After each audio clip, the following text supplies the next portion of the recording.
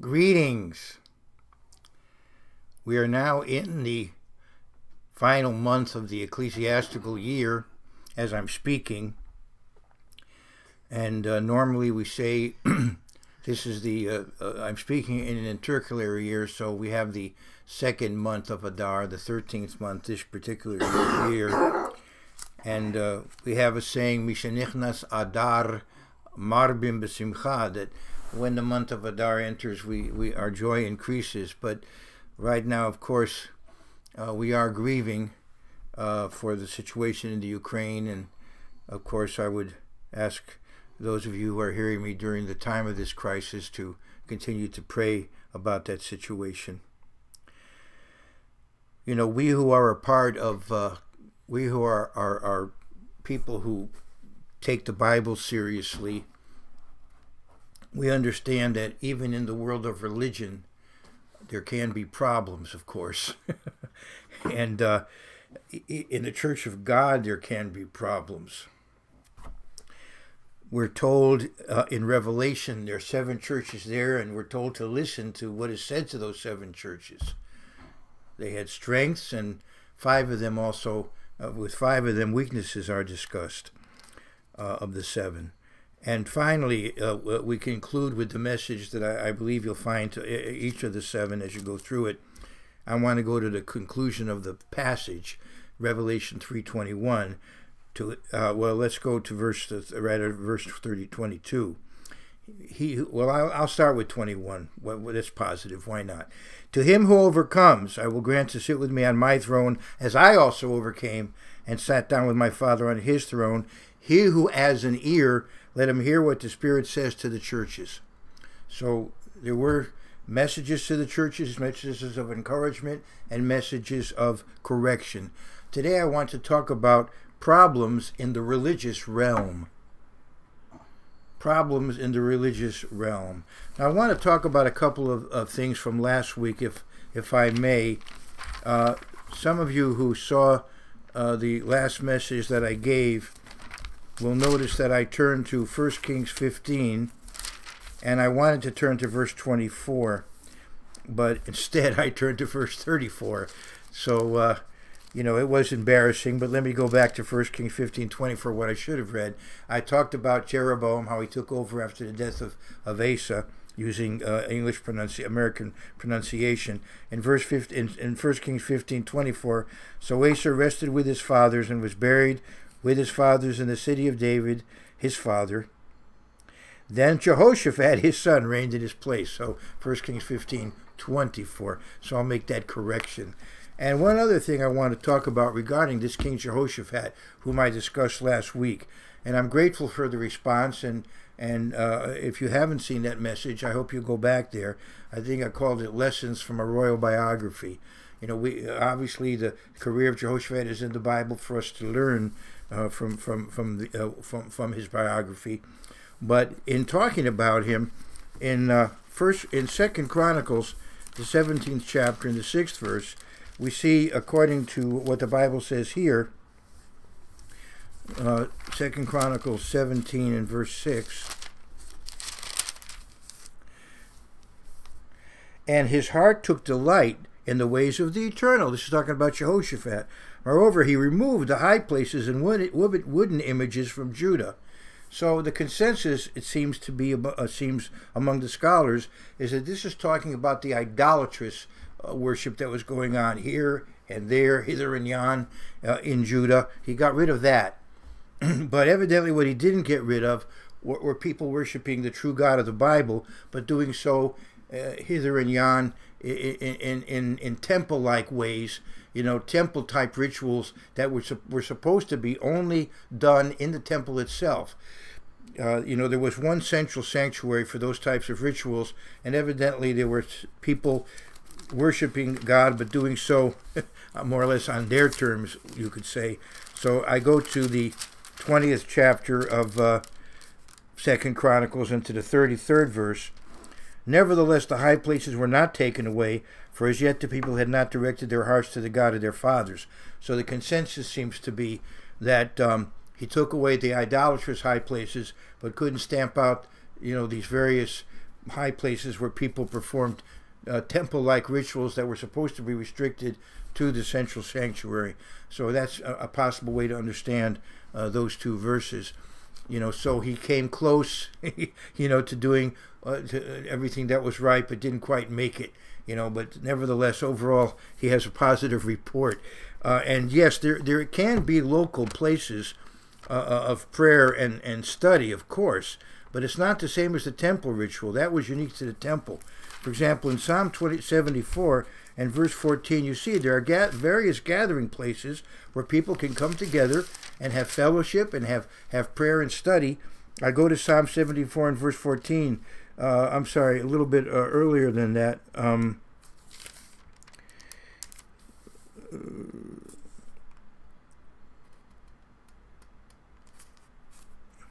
It talks about the persecution. Let's go to verse 7. Here that talks about the sanctuary, the temple. They have set fire to sanctuary. They have defiled the dwelling place of your name to the ground. And then in verse 8, though, goes on. They said in their hearts, let us destroy them altogether. They have burned up all the meeting places of God in the land. So there were other places, obviously, where people met for prayer, for instruction. It wasn't the temple. The temple was unique. But there were other places to meet for prayer and instruction. If you look at the Old King James translation, these moadim, these appointed places, there are appointed times and appointed places. And in the Old King James, it says, more or less, they've burned up all the synagogues of God in the land. That's how the term they use there. So, as I'm saying, it's okay to have, obviously, local places together, but the rituals of the temple were unique to the temple, and that's the way it should be today too. The types of things that went on in the temple in Jerusalem, go on in the temple in Jerusalem. Right now, they can't go on. In the millennium, they will. So that's a little bit of adjustment, or further elaboration to what I covered last week. And that might be a segue to what I have to cover today, because I covered the career of Jehoshaphat, and he generally had it right, but he made some mistakes. And as I said, there are problems, as we all know, there are problems in the religious realm, even among those who are the chosen, who are the first fruits, who are the church of God. The book of Revelation has correction for the church, as we know if we've read that section of Revelation 2 and 3. So I want to talk about problems in the religious realm. And if I go a little longer than normal, so be it. We'll see how it goes. The first problem I want to talk about is the problem of personality cult. In the world in the spiritual realm, we of course are dealing with the greatest issues of life.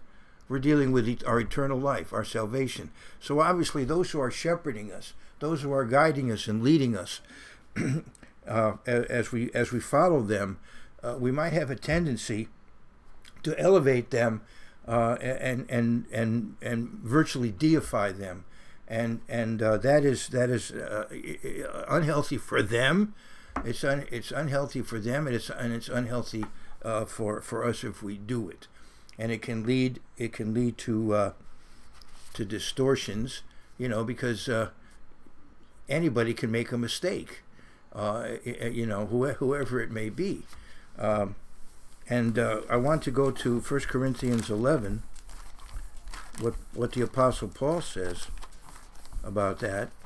1 Corinthians 11, he of course discusses how we should behave towards the church, towards others outside the church, and how we should conduct our lives.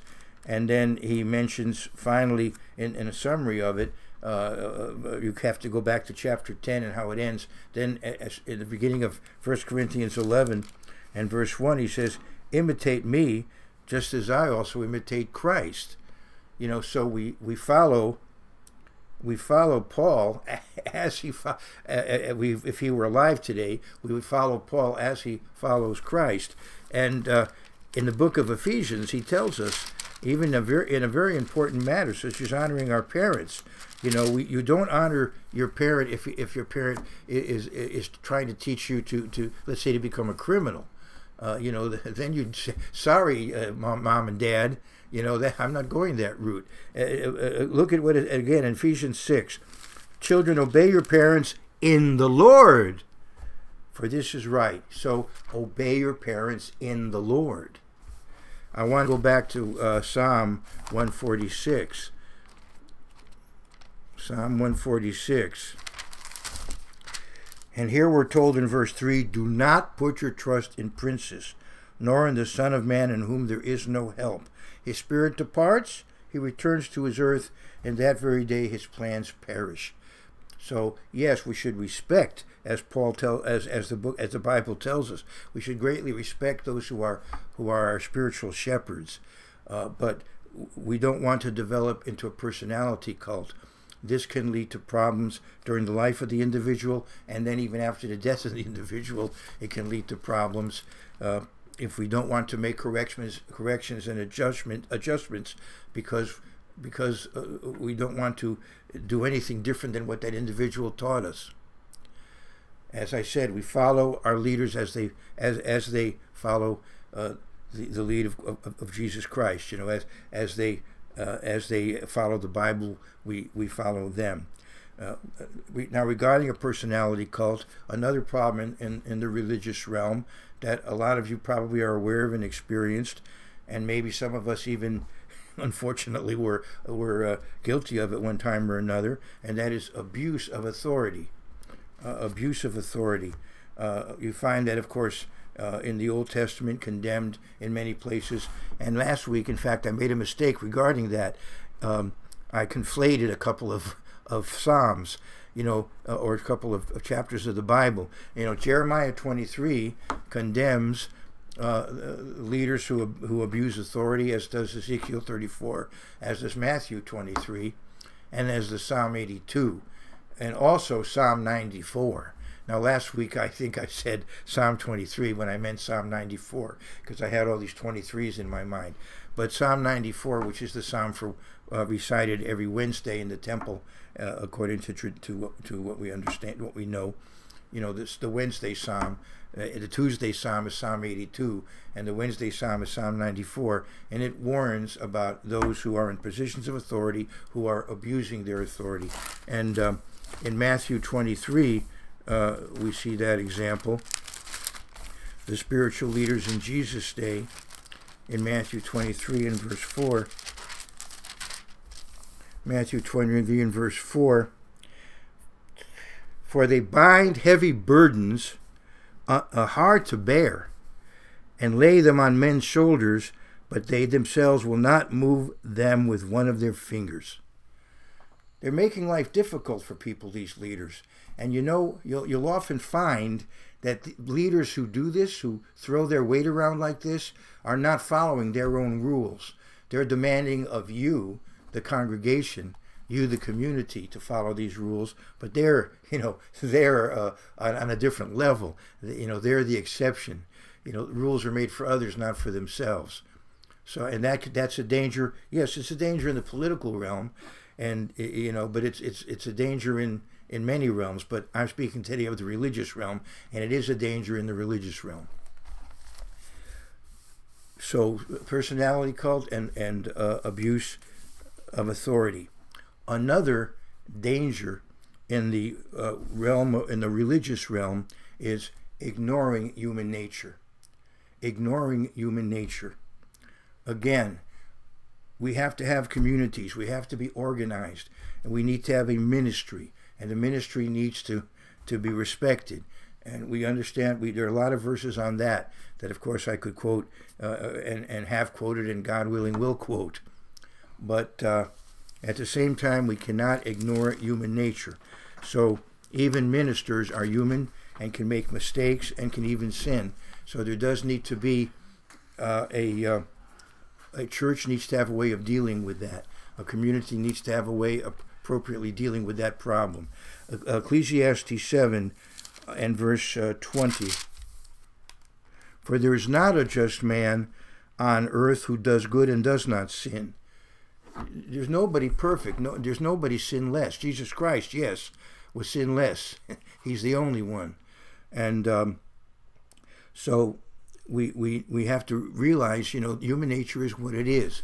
So your pastor should be respected, of course. He gets up in the morning. He puts his pants on one leg at a time, like other men in the congregation, and he has to be careful, as the Apostle Paul said about himself. And so we have to keep this in mind. I want to go to Galatians, the 2nd chapter and the 11th verse. If you're going along with me, and some of you are perhaps or will later look at these references, go to Galatians 2 and verse 11. Galatians 2 and verse 11. And here the Apostle Paul is talking about the Apostle Peter. Now, the Apostle Peter, as you know, is one of the great figures in all of human history. And here's what the Apostle Paul says in Galatians 2, verse 11. Now, when Peter had come to Antioch, I withstood him to his face because he was to be blamed. So the Apostle Paul, he of course was an apostle, so he could confront Peter face to face because he was to be blamed. He had made a mistake serious enough for Paul to record it here. You can read on as to what the problem was. But, if Peter could make a mistake, and Paul's upset about himself in 1 Corinthians 9:27, that he was capable of possibly sinning, then we have to realize that people can sin, even people that are spiritual leaders. So in a spiritual community, in an ecclesia, in an ecclesiastical community, there needs to be a proper way of dealing with that kind of a problem. Another problem that is very important, a very important problem in the religious realm, is the problem of freezing time, being frozen in time. For some reason, in the world of religion, there seems to be this idea that the older is always to be preferred, and the new is always to be suspected. This was something that the Jewish community dealt with. It became, I don't want to go into all the ins and outs of Jewish history and politics, but let's say that within Judaism, we have those who dress a certain way. It became standard centuries ago. A certain type of outer garment, certain type of headgear. On special occasions, there's this fur hat and so on. Certain kinds of dress that go back, for centuries and now have become standard. And we have people that completely reject, in America, we have Christians who completely reject certain aspects of modern technology. Now, modern technology, of course, needs to be utilized appropriately. And, if you personally choose to use or not use a particular appliance or instrument or whatever, that's your choice. But should you enforce that in an entire community? Should you just say automatically, we should not use this device? Let's just stick to the old way to do it. That can be a problem in religion. We need to dress modestly, but it doesn't mean we necessarily have to keep the same styles of dress that, let's say, our great-grandparents had. It's possible to be stylish, but yet at the same time modest, generally speaking. Now, I realize, in some societies it may be getting more and more difficult, but generally speaking, it is still possible to be stylish and yet not to be violating biblical principles. Again, I want to go to Ecclesiastes, the 7th chapter, where I was before, but here I want to go now to verse 10. Ecclesiastes 7 and verse 10. Now, I realize that among these ultra-Orthodox Jews that wear this special garb. One reason they do it is because to them it's a uniform. They're in God's army, in their minds, and they need to wear a particular uniform. But I mean, does the Bible say that? Are you supposed to? We are supposed to be a peculiar people in the sense that we pay attention to God's word, but we don't have to be odd and weird. And not that I'm not picking on them in particular. I'm just saying that I understand the concept of maybe wanting to show that you have a certain commitment, to being obedient to God. But He doesn't require us in the Bible to set ourselves apart in ways that are not essential. In other words, we're in the world, but we're not of the world. But it doesn't mean we have to just all of a sudden, as soon as people see us, oh, he's one of them.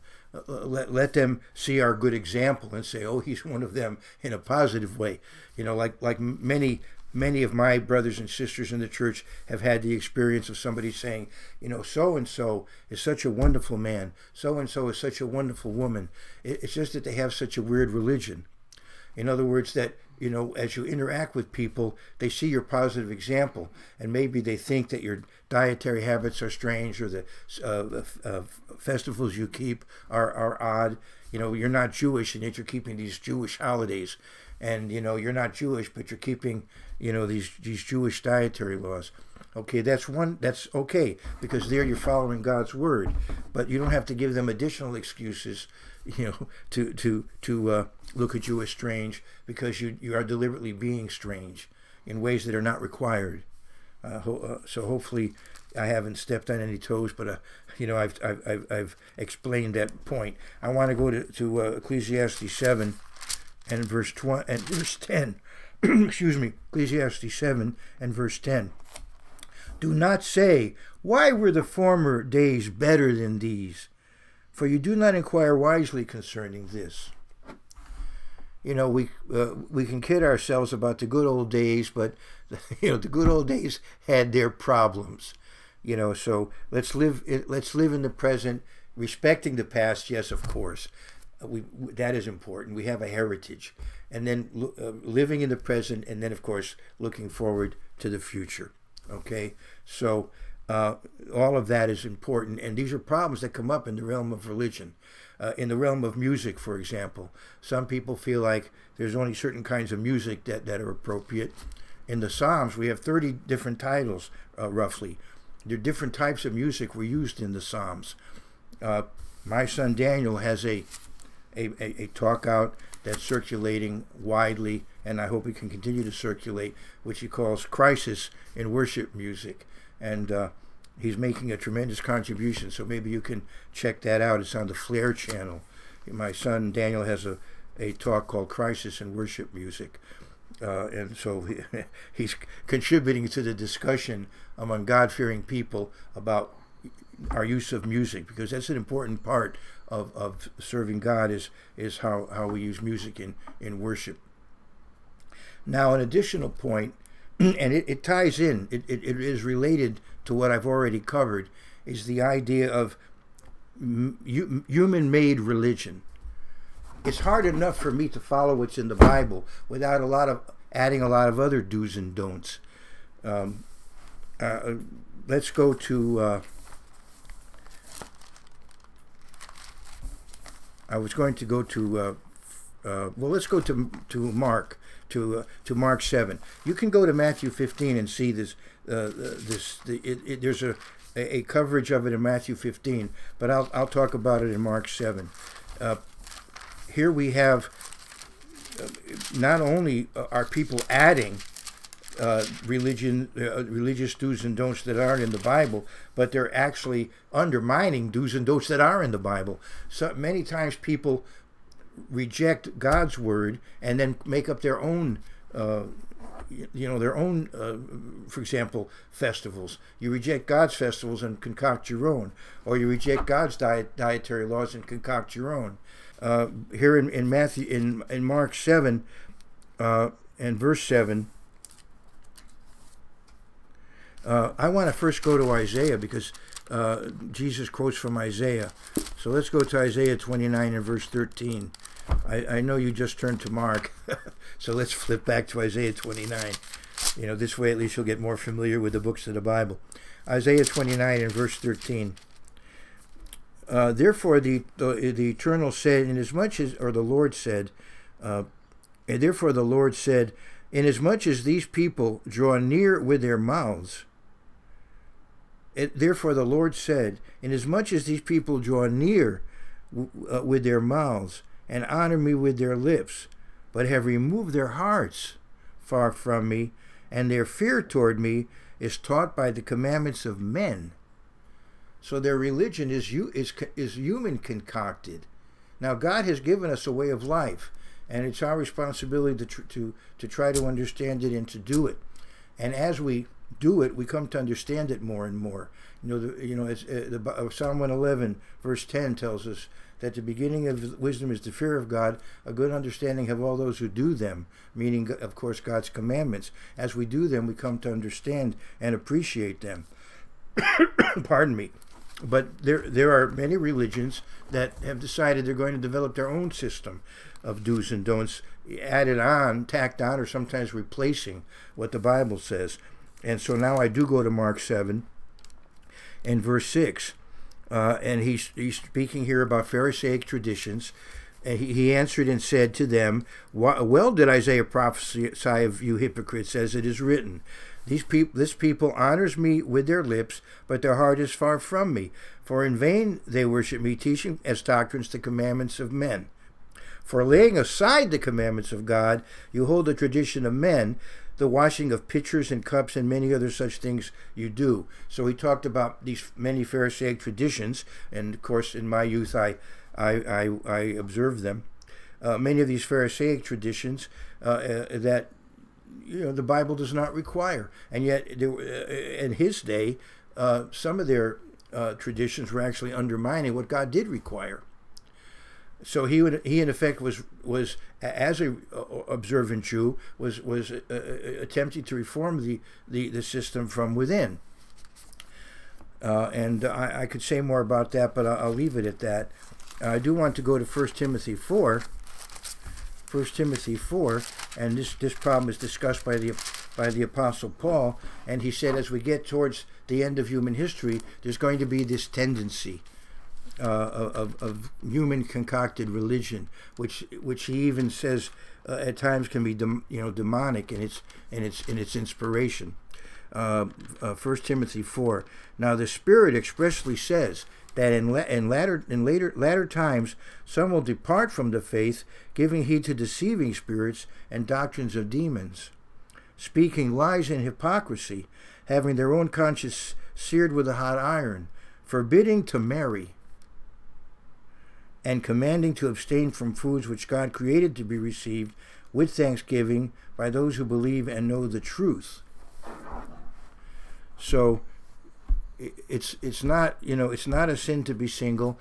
In 1 Corinthians, I think it's in the 7th chapter, where Paul talks about how single people can have the opportunity to really focus on service in the church, because they don't have their families to deal with. But generally speaking, of course, the biblical example is very pro family. God is building a family, and the Bible from cover to cover is very pro family and very much pro marriage. And the Bible lays out our diet in terms of what God has created to not be consumed. He created them for other reasons rather than for human consumption. And you find that in Leviticus 11 and Deuteronomy 14. But if you look at the heroes in the Bible, they ate meat. And the two exceptions I can think of regarding wine, because they were like lifetime Nazarites, were Samson and John the Baptist. But otherwise, God's people in the Bible, the heroes of the Bible, are meat eaters and wine drinkers. Now, if that's not your preference, don't try to require that of the whole community. That's because you're going against the Bible if you require that, frankly.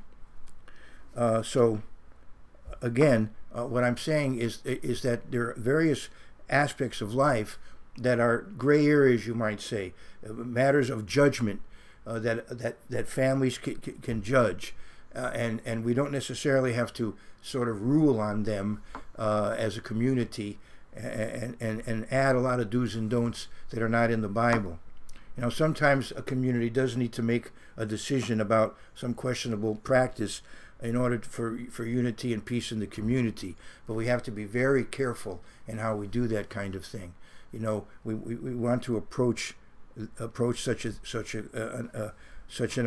concept with particular caution, because we don't want to, as I said, create a humanly concocted religion. Now, another problem that occurs in the religious realm. Let me go back and see what we've talked about. We've talked about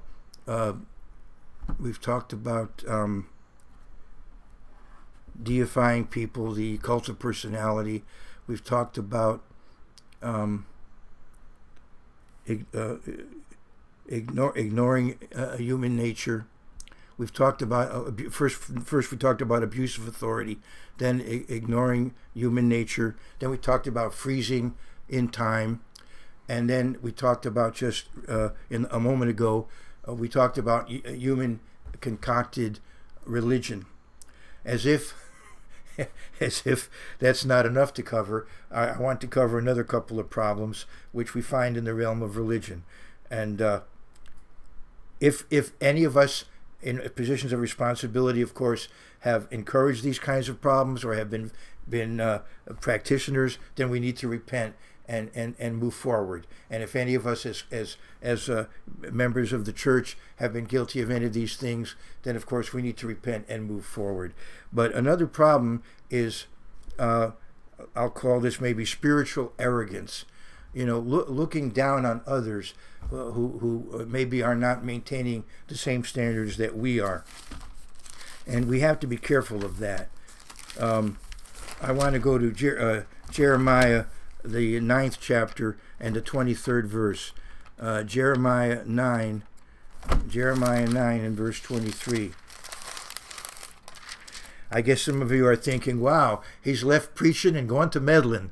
You ever heard that expression? Anyway, Jeremiah 9:23. For thus says the Eternal, let not the wise man glory in his wisdom, let not the mighty man glory in his might, nor let the rich man glory in his riches, but let him who glories glory in this, that he understands and knows me, that I am the Eternal, exercising loving kindness, judgment, and righteousness in the earth, for in these I delight, says the Eternal. So let's glory in the Eternal.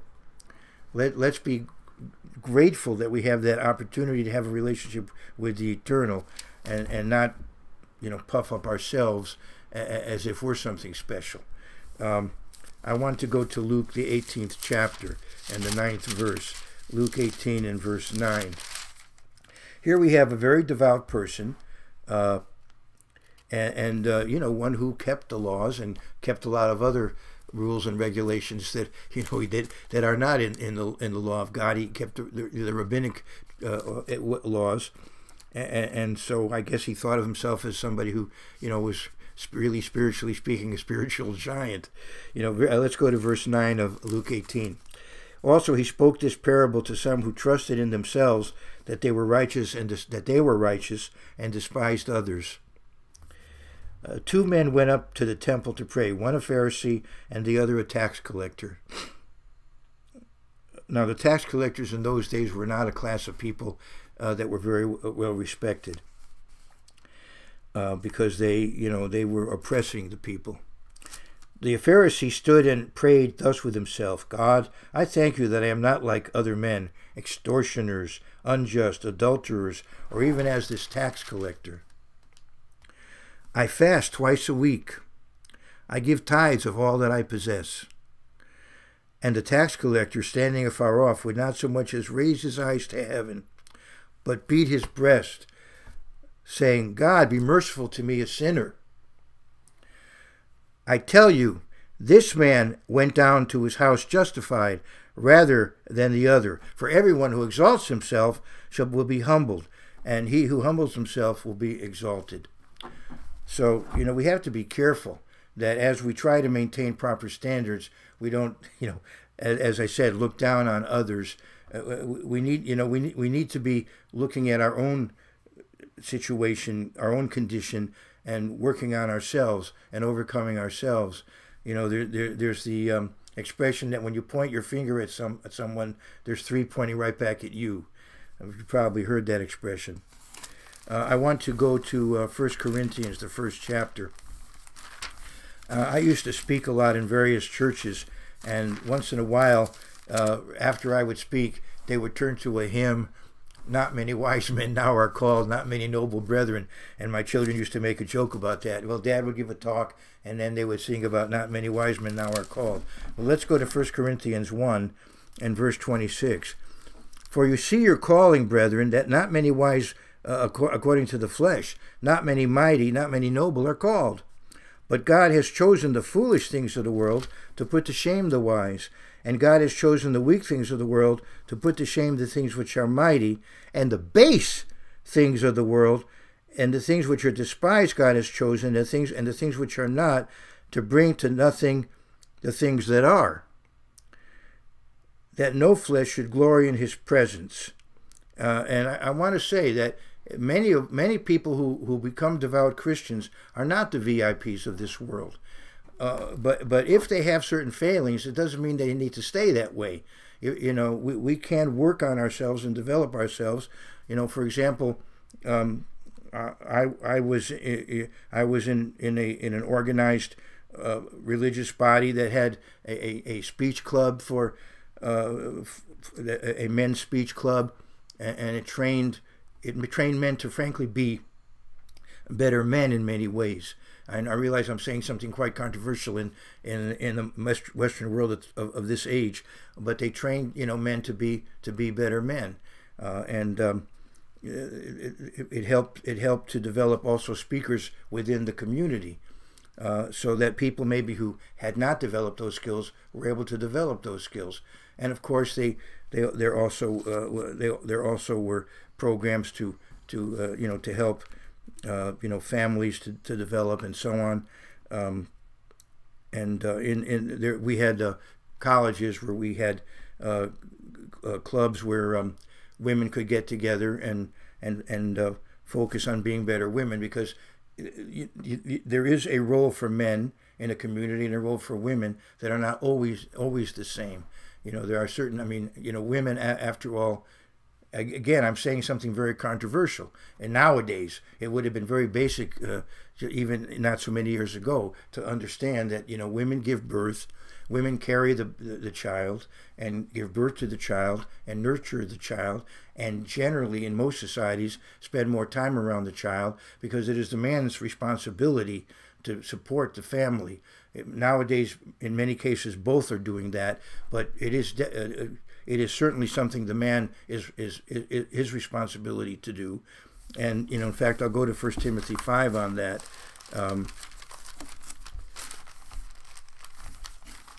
Let's go to 1 Timothy, the 5th chapter. And you know where I'm going. I'm going to 1 Timothy 5 and verse 8. "But if anyone does not provide for his own, and especially for those of his household, he has denied the faith and is worse than an infidel." So particularly, that's where the word husband comes from in English. The man, whatever the family is required to do, a man has a responsibility, if at all possible. I realize there could be health issues and so on. I understand, but I'm saying in general, if you're capable, if you're able, a man has a responsibility to support the family. So anyway, what we were trying to do in that community was help men to be better men and help women to be better women. And so, as I said, whatever our background when we come into the church, we can continue to develop ourselves and improve ourselves. But now I want to go back to 1 Corinthians 1 and verse 29, verse 30. But of him, let's go in verse 29. "That no flesh should glory in his presence, but of him you are in Christ Jesus, who became for us wisdom from God, and righteousness and sanctification and redemption. So, our wisdom comes because of the fact that we have a relationship with God through Jesus Christ. That is really the wisest way to live. And as it is written, he who glories, let him glory in the eternal. Going back to Jeremiah, what I read earlier in Jeremiah 9. Okay, now the final point, and again, I realize today I may be stepping on some toes, time will tell. But as I said, all of us, including myself, if we have been guilty in any of these areas, we can repent and overcome. That's what the Bible teaches. But the Bible wants us to be aware of these tendencies. I'm not saying anything that's not scriptural. These are tendencies, problems in the realm of religion, in the religious realm. The final one is pushing the end, is in effect artificially getting people to somehow believe that the end is near. The climax of human history is right around the corner. That is irresponsible. The Bible has a lot of details about end time prophecy. We have to tremble before the Word of God. We have to respect the prophecies in the Bible, and not just try to stir up artificial excitement about the end time. As I said, it is not spiritually responsible to do that. I want to go to Matthew 24. Here is the Olivet prophecy.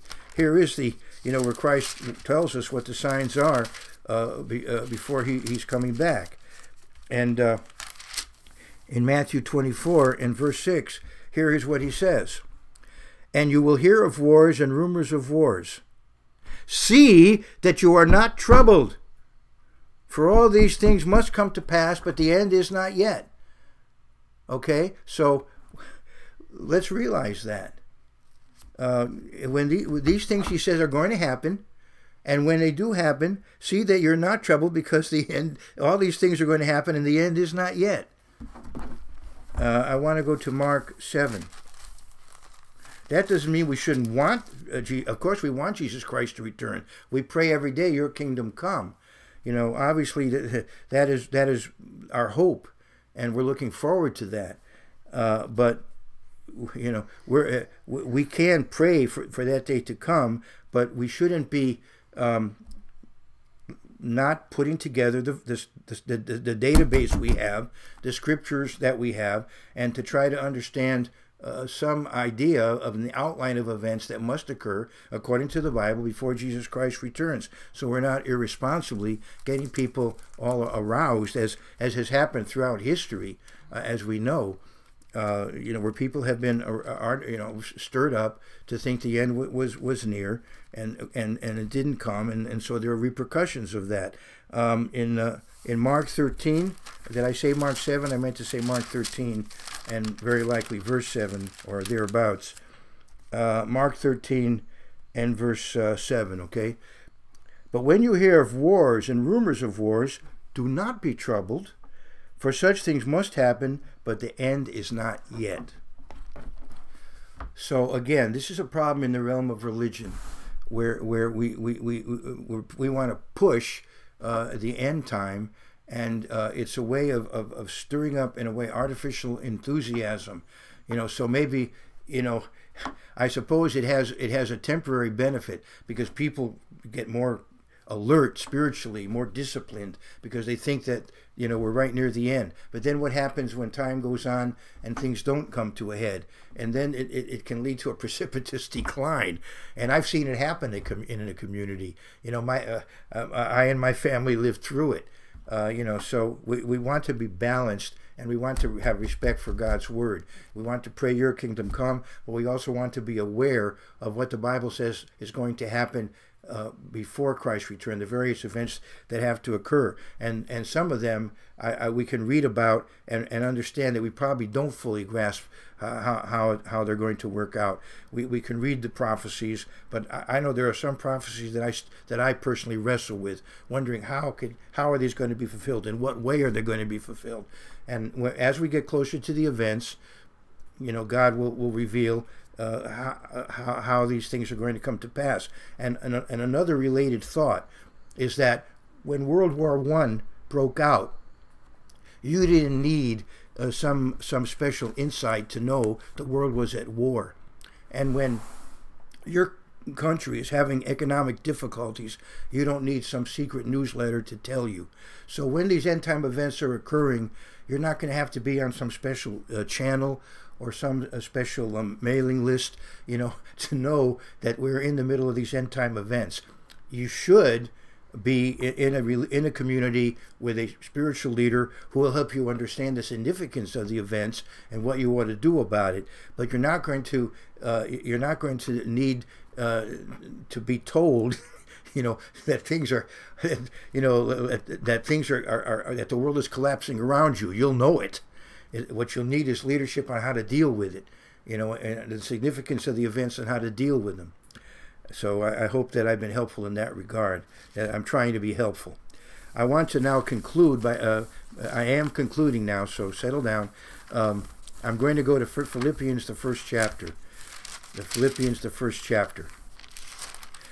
So as I started this talk, I'll say that in various realms of life, problems can occur. They can occur in the economic realm, they can occur in the artistic realm, and so on and so forth. In the political realm, there can be problems, and there can be problems in the religious realm. And I've talked about the kind of problems that come up in the world of religion today, and I hope that it's helped us to get an insight and a certain clarity about the kinds of things that have happened, can happen, and probably, unfortunately, will happen in the world of religion, and so we can be alert to these tendencies and properly deal with them. And remember that we who are a part of God's church, if we have received the Spirit of God, if we have a right relationship with God through Jesus Christ, whatever these problems are that I've talked about, they can be overcome. A community can overcome them, an individual can overcome them, and we do have as I say from week to week, a very positive future. So we need to be aware of the pitfalls, and we can overcome them, and with God's help we will. Philippians 1 and verse 6 is where I'd like to conclude. Being confident of this very thing, that he who has begun a good work in you will complete it until the day of Jesus Christ. All the best to you and yours.